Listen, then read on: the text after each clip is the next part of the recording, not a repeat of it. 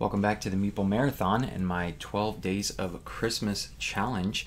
Today is going to be 9 ladies dancing. Yeah, 9 ladies dancing. It's our number 9 list of the year. And today I'm going to be talking about my top 9 narrative story games. Now, one quick little caveat is that I ranked these games in how much I enjoyed the story, how engaging was the story, not necessarily overall whether I enjoyed the game or not, but I'm ranking these on my story experience, the narrative experience in the game. So you may see some games on here that on other lists are ranked higher, but these are ranked on the story that was included in the game.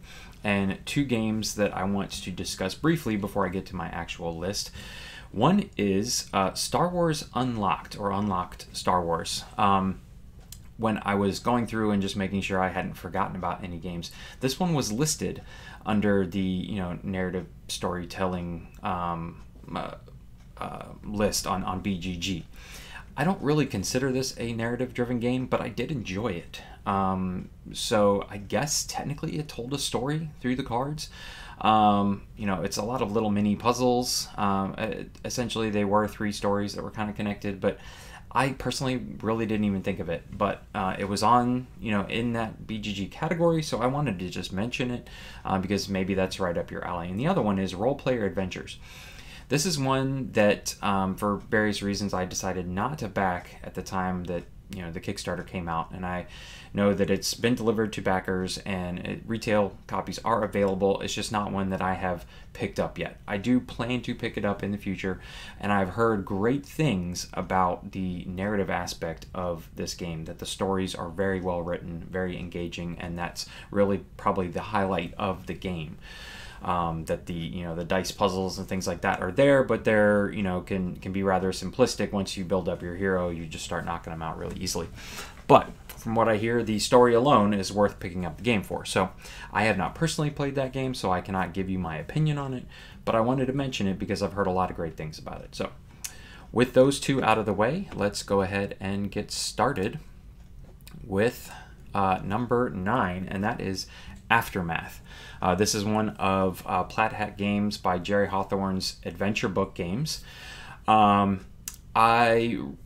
really liked the gameplay elements of this game, and the theme, the whole mice theme, and the story was fine. It was well written, but I think part of the problem was, and why this one dipped so far for me, is that you have the ability to choose whatever mission you go on in between, and there really is not any guide that says, well, if you want to kind of stick with the linear arc of the story, you'd want to do this one next. There's all these side quests, and all of them have narrative content to it, and you get kind of mixed up and lost. And one time you're doing something, you're doing one mission, and then you come back to another one. And I think if you sat down and played them in numerical order, you don't have all of them, though, unlocked at the beginning. And other times you're thinking, ooh, I really want to unlock this character, or each character has their own set of side quests you want to complete, so maybe you're trying to complete one of the character's side quests, so you jump ahead. It really disconnected the story for me, and it made it hard to keep up with the overall story arc. So again, the narrative elements were well written. I think they just needed a little bit more guidance in, a little less full choice of the player to play whatever scenario you wanted at any given time, because you really kind of just start to get very disconnected from the story. So that's my number 9, Aftermath. My number 8 is Near and Far by Red Raven Games. Another Red Raven game that was on my initial ranking list and just didn't quite make the cut, but is actually number 10 on my list, was Above and Below. Both of these have very well written narratives, and it really is just kind of like pop in and out narratives. When you're playing Near and Far, let me see if I can find an example here of the book, the adventure book here. You'll see that there are points of interest on the map. This one has been fully explored. It's got all these campsites on it, but when you start on a map, there's all these exploration tokens that you're going to want to access, and as you go to each location, you're going to read a little bit of narrative that you then have to make a decision, solve a skill check, something like that. And the narrative is really cute, but it's not super cohesive. It's somewhat cohesive in that when you're on, say, this map, all of the narratives are going to be regarding this map and missions you would see on this map. This is where it was definitely a step up from Above and Below, because Above and Below you just drew a random card and everything was down in the caverns. All the stories happened down in the caverns, the below part of Above and Below. But the stories were very disconnected. It was just a really nice little narrative. You read it, you made your decision or did your skill check, and then you moved on. This one took it and made it a little bit more cohesive, but again, there's so much more going on to this game that the narrative is not as present. But again, this is a great game. I really love this game, and on a all-time best list would probably be higher. But again, as far as the narrative experience, the stories are cute. But again, you could play this board and only end up reading like 3 of them. So you don't really get, again, the full picture. That is my number 8, Near and Far. All right, up next is Legacy of Dragonholt. Now, Legacy of Dragonholt is a unique game in the aspect that there is no board, there's no dice, there's no player movers, pawns. It is a straight book and lots of reading. It's almost all entirely reading, and occasionally you do skill checks, and you're keeping track of your character on this sheet. And the story is very well done. But that's it. I mean, it's really just, you sit down and you read and you do your skill checks based on whether or not, you have the skill or not. Do you have the skill or not? Have you been keeping up with it? There's, like I said, there's no dice, there's no randomization or anything like that. But the story is nice. It's not the most incredible story I ever played through, but you can see there's lots of options, lots of books to read through. There's the main village book, which you kind of always come back to, and then you go off. Do you go into the crypts? Do you go into the prairie, the new roads, Whispering Leaves? And you basically kind of choose which mission you want to go on. One of its biggest drawbacks is that I felt like, all right, once I played through everything, I was done. I sold off my copy because I was like, I really don't feel like going back through this with another character because I already know what's going to happen. I know what stats I should best build up. So it's really kind of a one and done situation. But great story, and if you are wanting something that's very relaxed, something you could literally just sit on the couch. I traveled with this game a lot because it would easily fit in like my book bag. You could sit on a plane or on vacation, and you're basically just reading a magazine is what it feels like. You need a little bit of space to chart some stuff on your paper, but other than that, travels very well. So that's my number 7, Legacy of Dragonholt. All right, up next is the predecessor to Aftermath, again with the mice from Jerry Hawthorne and Plaid Hat Games, and this one is Mice and Mystics. This one is a dungeon crawler that just barely missed my top dungeon crawlers list. Has this very cute theme of essentially you play people who have been turned into mice and are now dropped down into the castle that you formerly lived in, and the bad guys have been turned into rats and you have been turned into mice, and now all of a sudden you have to navigate your environment where you're much smaller fighting the bad guys. Everybody's in rat form. All of a sudden things like cockroaches and scorpions provide a real threat to you. The cat provides a real threat to you. The story is very well done. The gameplay is pretty basic. It's pretty straightforward. I've tried playing this with my kids because the gameplay is so basic and straightforward, but they have personally lost a little interest in the story because there is a lot of reading involved, a lot of narrative between the actual play sessions. But the story is great. I think they just weren't quite old enough to sit still long enough for me to get through the text and then get to the gameplay. But again, this is a very basic dungeon crawler with a really cute theme. It's very family friendly and has a great story involved. So really not much else needs to be said other than that.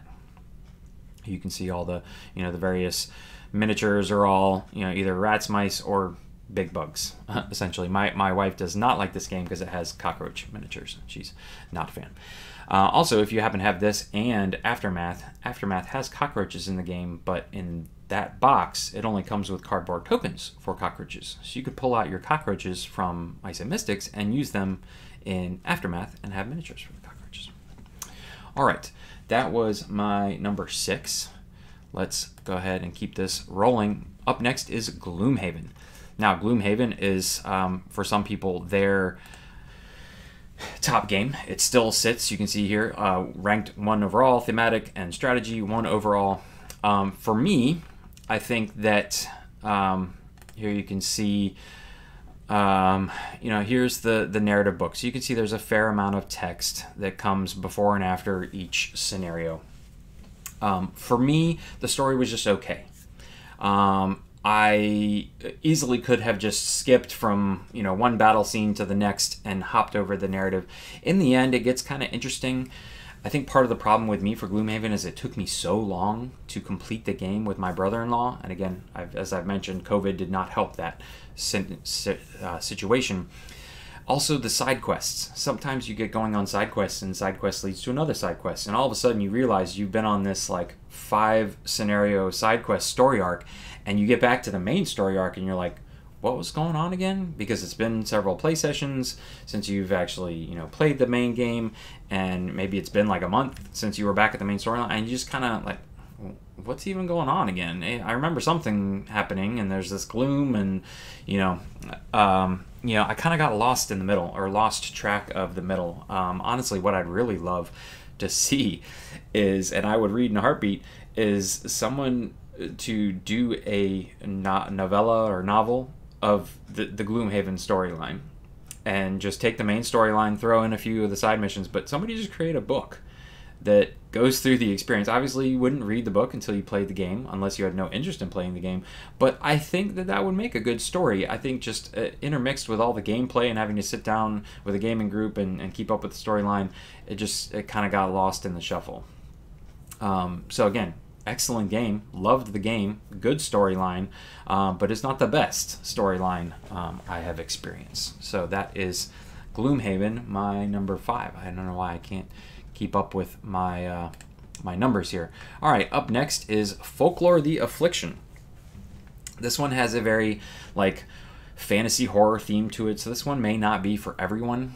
What I really appreciate the most, and let's see if this picture does a good job of showing it off somewhat, is the fact that it's this.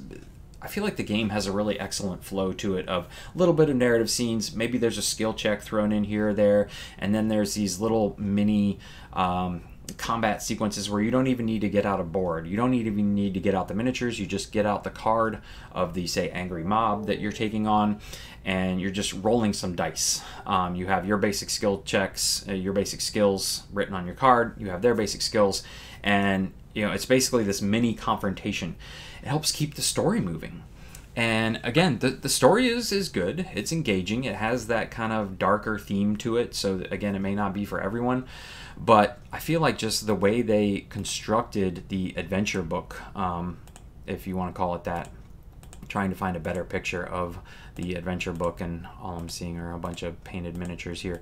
But I just really appreciate how, see, this is a skirmish right here. You can see that you're basically just rolling certain dice, and you basically just have these cards out. You don't even need the miniatures. I don't know why, they just threw the miniature out here for fun. But that was such a refreshing way to break up the narrative, that it kept the narrative moving for me and kept me engaged. So it wasn't just a bunch of text and then a scenario with miniatures and a battle and then a bunch of text. So I just really appreciated how they broke things up like that and structured their adventure book. So that's why Folklore: The Affliction has jumped so high on my list of narrative games. That was my number 4. All right, moving on to my number 3 is Tainted Grail: The Fall of Avalon. This is another one that's a kind of a darker theme. This is like Arthurian legend, but what happens when Arthur disappears from the land and this darkness sweeps over the land. And this game had very much a Seventh Continent feel to it. I know a lot of people think Seventh Continent is a narrative-driven game. I don't necessarily call it that. This one had much more of a story built into it. And there was a lot of decisions that you would make, and it would lead to different story arcs, but for the most part the story was very linear. I think my biggest negative was that there were sometimes different varying paths you could take in the story, and they all ended at the same point, and you would branch off of them, and it wasn't disconnected like Aftermath was. But sometimes one path would be so much longer than the other path, and you'd read like BGG posts and forum posts and things like that of people's experience, and one of them would say, if you were willing to, if you didn't care about the spoilers, or somebody would say, oh, I took this path here and it was very quick. It only took me 2 hours to complete this chapter. Another person like me said, oh, I took the other one and I was all over the map back and forth, and literally like 7 hours later I finally was seeing the light at the end of the tunnel, but it still wasn't even done. So take that with a grain of salt, that there is definitely different paths within the story you can take, and some could take you very much longer than others. But again, the story is there. It's very well written. It is a darker theme. I think for me, why this is so high on my list is because it's a theme I really like. The whole King Arthur Camelot theme is one that I've always enjoyed and been very interested in. Again, it is a very dark theme. There's a lot of gloom in the game, but the artwork's incredible. The miniatures that you are using are incredible, especially if you have the bigger expansion box of just the monster miniatures. I went with just the standees, but I have the little standees, which are amazing artwork, so those work for me. But again, it's just a very well done game, great to look at, has a very dark theme to it, but again, has an excellent story, especially if you're interested in that King Arthur Arthurian legend. This is definitely a game that you would want to get your hands on. All right. Coming in number 2 is Madara, Unintentional Malum Act 1. This one topped my dungeon crawler list for various reasons, but one of those was the story. The story in this is incredibly well done. There is a ton of narrative text that you either have to read, or if you're like me, you use the Foreteller app and you have it read to you like an Audible book, and that works just fine. But again, you can see here this just massive size of this storybook here. It's absolutely enormous. If there was one thing I wish they had done with Madara, if I could change one thing about Madara, the thing that always pops up in my head while I'm playing is, why couldn't we have broken this book up into like 3 smaller books? I mean, honestly, why does it have to be one giant book? It's so ridiculous how big and heavy this book is. And a couple of my, it's not spiral bound, which is nice, but sometimes it's so heavy to like just flip and get to be looking at, fold it under itself and be looking at one page, because it is kind of a table hog. And some of my pages are starting to get torn near the bottom. And again, I really just wish they had taken this giant book and broken it up into like 3 or 4 smaller books. Why couldn't we have done that? Come on. Anyways, again, the story is excellent in this game. I feel like I am watching now it is an anime style theme. There's a lot of teenage angst in the story, and you play these characters, you can see them in the background there, who are just now graduating from the academy, and they're never going to age on this new planet. They came from Earth, and now they're here, and they're always going to look like this, and always going to be young and beautiful and muscular, and it's very, very anime driven story. So for some people that may not be for you, but for others it may be right up your alley. But again, the story is great either way. I feel like when I play this game, I am watching an HBO miniseries and getting to play out the action scenes instead of having to watch them. So, highly recommend the story on this one. It is a big price tag, but there is a ton of content in this box. I'm not even close to having played through Unintentional Malum Act 1. I still have a ways to go, but I'm looking forward to it. So, that was my number 2. My number 1, if you've been following the channel throughout the year, should come as no big surprise to you. That is Sleeping Gods by Red Raven Games and Ryan Lockett, the same individual who did Above and Below, and then did Near and Far. He improved on his narrative then. Sleeping Gods is like his swan song of narrative games. The narrative in this was so engaging, and what is incredible about it is that it's this massive open world game. You can see here that there is this map book which has if you were to take out every piece, and they're double-sided, so you couldn't really do it, but if you were to be able to take it all out, he gives you a little mini map that you can look at where everything is spaced out, but then there's even the expansion content at the bottom. It would be this huge map that would take up your entire table. And really, you can go any direction you want. And it was so amazing to me how the story still felt connected. I still felt incredibly engaged in the story. I just wanted to keep going and going and going. And, ooh, what's there? Ooh, what's there? Ooh, I definitely want to go here. And, oh, God, should I go north or south? I want to go both places. To the point where, yes, it's a hugely narrative-driven story game, but I think there's like 13 some odd endings, different endings that you could get. And I feel like there's tons of replay value because there's so little. I have explored so little of this map. There are far corners of it that I haven't even ventured to yet. So I'm like, all right, next time I play, I'm just going to head that direction. And it took me about 7 play sessions to get through, which really isn't that bad compared to like a Gloomhaven or a Madara. Gloomhaven took me 3.5 years to complete that game. Madara may take me that long by the time it's all said and done. This one I was able to sit down, and if you commit to playing it every night for a week, playing solo or with your partner at home, you'll have gotten through one of the storylines. So really not as like massive of a commitment as some of these other narrative games, which usually tends to happen when people make a narrative game. They want to create this really long adventure that you go on and will remember forever. I remember tons of the details about this game, but feel like there's so much out there to explore.